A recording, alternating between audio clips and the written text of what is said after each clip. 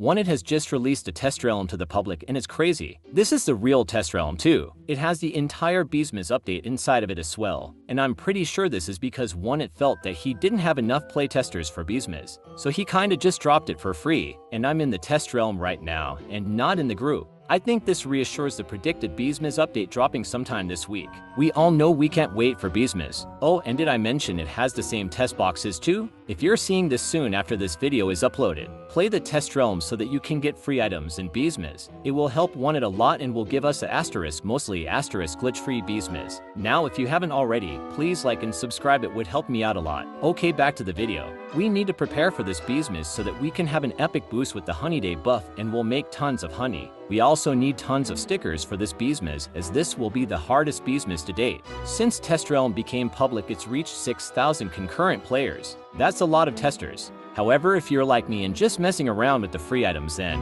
I don't know what to say to you. This is the end of the video now. Please like and subscribe.